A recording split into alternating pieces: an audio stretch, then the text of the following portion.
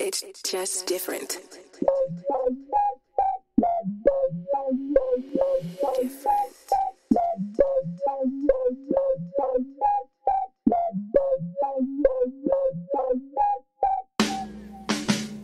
Propagation through the axon. All or nothing, it don't last long. Sodium and then potassium out in the globular proteins go back on. Propagation through the axon. All or nothing, it don't last long. Sodium and then potassium out in the globular proteins go back on. Started with something essential, talking about memory potential. 70 millivolt difference between the inside and the outside is special. Sodium, potassium bumpers maintaining it. Pressure to move comes from the concentrations and charges across the membrane. So we say the conductance results from the electrochemical gradients making the ions wanna flow. Thus we have memory potential. An action potential can only occur if the charge of the memory hits threshold. Negative 55 millivolts.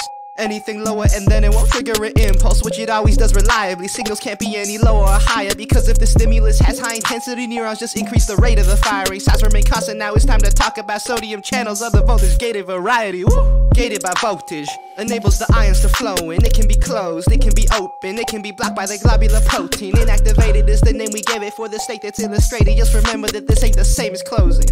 This ain't the same as closing. Hey. Propagation through the axon. All or nothing, it don't last long. Sodium and then potassium out in the globular proteins go back on. Remember, this graph is a stencil. It's not exactly the same for each impulse, they just resemble it. Non-decremental conduction, we talking about action potentials. Propagation through the axon. All or nothing, it don't last long. Sodium and then potassium out in the globular proteins go back on. Once it hits threshold, there ain't nothing stopping it. Sodium channels open and the sodium ions start dropping. And charge of the memory goes positive. Now at the overshoot, opposite thing happens. Positive, negative, it swings backwards. Pump like a camel, you cannot miss it, cause we changing the channels like television. Now the sodium channels inactivating, while potassium channels facilitating the diffusion of cations. They escaping out the cell, all this taking place within a couple of milliseconds. While the AP is propagating, cause the rising phase made the adjacent regions of the membrane depolarize, when you're stimulating all the adjacent voltage gated sodium channels. That's propagation. Sodium and the potassium out. I thought we were finished, what's happening now? Memory potential dips down below normal. The membrane has now hyperpolarized. Call it the undershoot, slowly is going to climb back to negative 70 over time. And you just have to be curious. Gotta talk about refractory periods. Split it into absolute is the serious one. No matter the stimulus, can't get another action potential, cause inactivation blocks all of the fun. That's absolute period, it's different for relative, cause for a stimulus to go elicit additional action potentials, it needs to be great in intensity. Here the neuron has a lower propensity to have another AP, but it's not impossible, just an obstacle.